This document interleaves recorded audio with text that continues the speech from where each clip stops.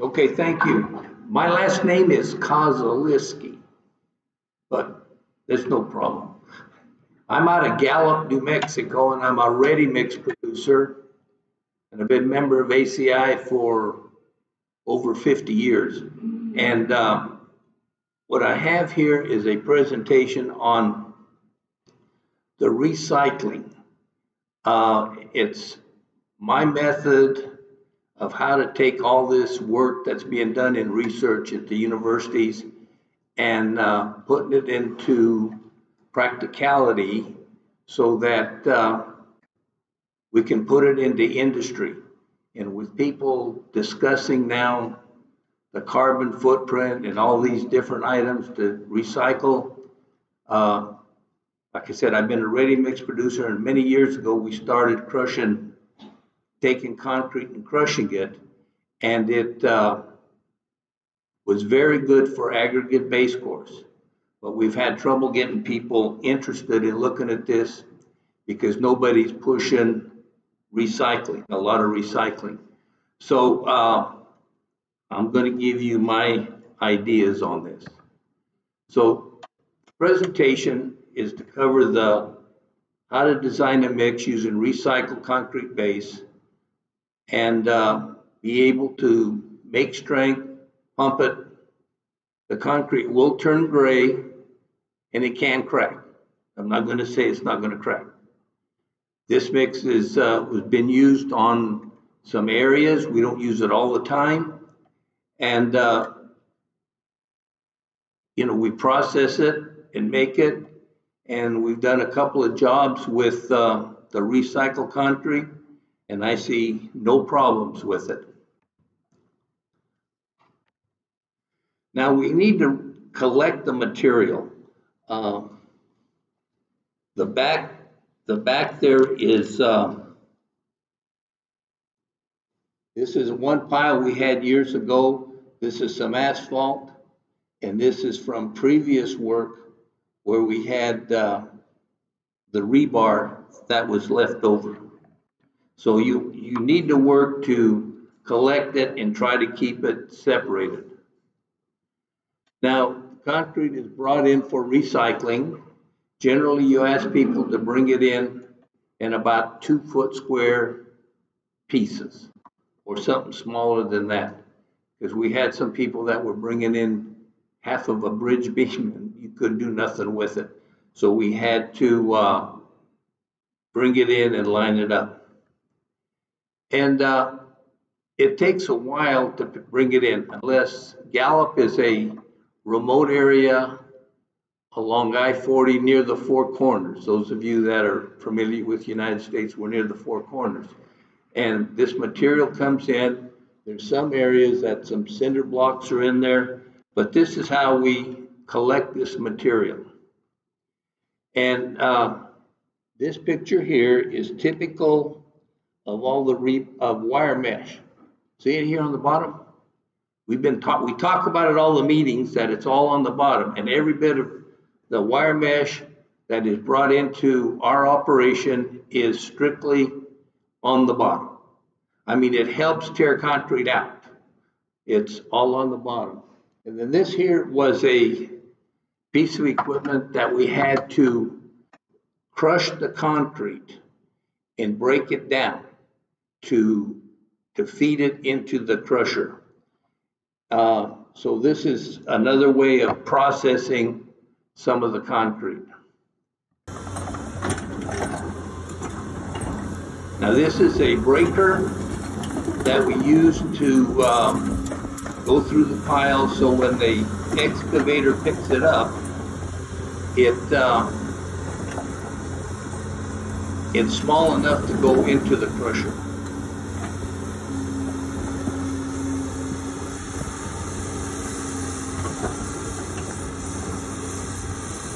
Because we collect the recycled concrete for about 2 years, and then we go in and crush it.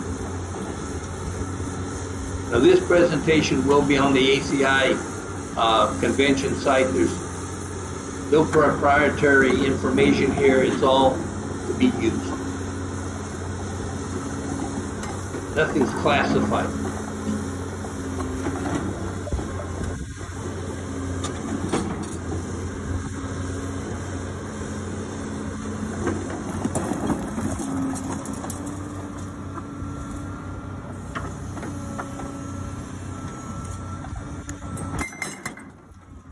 It just breaks the pieces of concrete within seconds of the power to break it. You can rent these people to take care of it.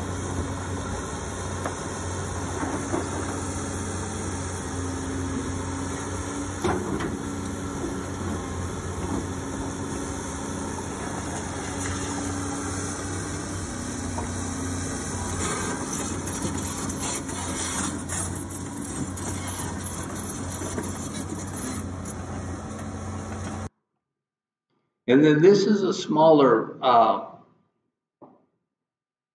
breaker that we have used to break concrete. It all depends what's available. If you have a large excavator where you can put a breaker on there, it's usable, but if not, you can use a smaller one. It all depends on the people bringing it in. A lot of this comes in with 2 or 3 dump trucks at a time. Then these are some of the crushers. This is some of the crusher. The one on the left is a jaw crusher where it breaks down the concrete. The one on the right is an impact crusher. There's the jaw crusher and the impact crusher. And we break it down to feed the concrete into a jaw crusher. It's called a 32-42-inch jaw. And this is how it works. The jaw crusher works on the feed table. When I take these pictures, it's hard to see where you're taking them during the daylight hours. So that's why I didn't get that big piece of concrete falling in the jar. Now this is the material coming out of the jaw crusher. As you can see, it's all broken down to about 4 or 5 inches, and this material is going into an impact crusher to break it down even further. This is the impact crusher, and as you can see, the oversize is coming back into the impact crusher to break all the material down. This is but to get all this material together and get all the equipment gets to be quite expensive. Now this is some of the material of the rebar that we pick up. It's been very interesting, the type of material that's in the concrete. We found some spark plugs. Don't ask me how spark plugs got in there, but somebody had some spark plugs and some concrete. This is the magnet that throws it into the first collector, and then we pick it up and put it into bins to send it to be recycled. Now this is the recycle, the equipment on the left. We take all the rebar, pick it up, and they press it together and make bundles. And you can take it and package it up. Then you can send it to people that will take the rebar and recycle the rebar, because this can get to be a big problem. If you are going to do recycling, you want to take this material and recycle it, all of it. Now, after the material's been broken up, it generally comes into, as I call it, a recycled concrete aggregate base course, because there's fines in there. If you're doing a process, you can shake out the fines and rescreen it and just use the coarse aggregate. We use just the straight base course, the way it came out. And this is some more of the material as it was broken up. The excavator will pick it up and put it all into the crusher. And this is an excavator feeding the crusher. It's a very easy way to do it. The thing in the back is called the thumb, and it'll hold the material there. This is another small one feeding the crusher.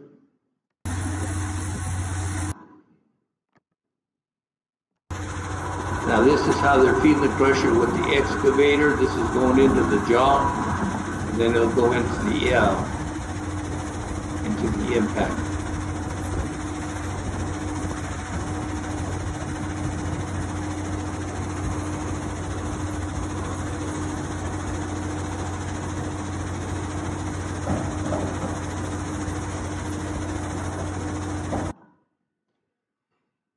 Now, the point on the left is a transfer point, as we call it, and this is where you want to get your samples to find out what the gradation is. Please don't go to a stockpile and say, I'm going to get an idea of what's there. This is a location to pick up the samples. You want to take one like every hour on the hour, put a 5-gallon bucket in there and pull a sample, and then take it to the lab and see what you're crushing and what's in there. Then the other one on the right shows the magnet that catches the rock and throws it into the bin for recycling. Then it goes into a stockpile and is put into the base course pile. We came up with a second magnet because of all the small pieces of wire mesh that are in there. So this is the two recycle magnets that are pulling it out. Now this is a smaller magnet that we were using last year. We put it just above the belt, and this is some of the material. At one time, some people were crushing and they did not use magnets, and there was a whole lot of what should I say, little nails and wires, and there was a lot of flat tires. So you want to make sure that you're going to get the flat tires, or get rid of the flat tires and collect the wire. It's interesting what all we picked up. Now the recycled concrete base is crushed, ready for concrete. Aggregate again. One of the problems we have is little pieces of wood. You have to float the water or get the recycled base in water so that you can float the wood out and get rid of it so you can put it into the concrete. Don't use it because if the wood will float, it'll float to the top of the concrete. Run gradations to see what you have, and this is what you call sustainable using concrete. Now the building code, this section of the building code says that you can use recycled concrete. So study this, and these are two of the ideas on what you need to do to use your recycled concrete. But like I said, you don't want any wood in it because it'll all float to the top. As you're finishing, later on you'll have all the wood at the very top. Now you have a sustainable concrete mix. Okay, this is the program I use. It's from Gary Knight, and we put the aggregate base course into the gradation tables, and I use the 45 power curve to combine my aggregates. And this is what the raw base course looked like with the fines. It's all on the fine side. But if you keep it along the 45 power curve, you're going to get real good concrete. So then I come back and I added some number 4 material, or clean 57 on the left, and the base course on the right's got like 10% 200. So this is where you want to have your mixes. And then on a 45 power curve, this is what it looks like on a 45 power curve. This is a good way to put mixes together. So then part of the tarantula curve that Oklahoma State came up with, 20% of 57 stone is added, and you fit in the tarantula curve other than your high on the right on the percent passing the 200. The coarseness factor charts, right's where it should be. And then you pump it. This is, we were pumping foundations. And Looks like normal concrete. Nothing to be afraid of.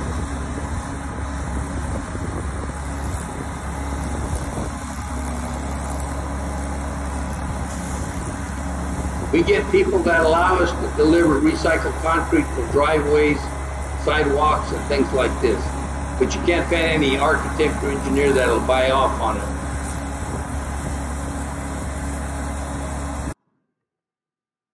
Now these are some slope pavings that we did 5 years ago. Perfect concrete. There's no pop outs, no nothing. It's just good looking concrete. Now these are some scales that we did up at 8,500 feet. There's a lot of freeze-thaw cycles. This is up in the mountain. Been up there about 3 or 4 years. Absolutely nothing is breaking up. Just looks like normal concrete. These are some of the test reports that we've come up with, that we test our concrete. We get the right air, slump, and strength. And strength can be achieved, and trained air can be achieved. Do not be afraid. Keep the wood out of it, because it'll float to the top. Sometimes the middle can be used in the base and it won't hurt. In summary, monitor the aggregate gradations. May have to use some additional rock to clean it up a little bit. But the normal weight, the plastic in weight is a little bit lighter. So, you can even clean it up. And this is where New Mexico is located. And this is my information. I'm sorry I've gone over a little bit, Mr. Chairman. So. Thank you very much.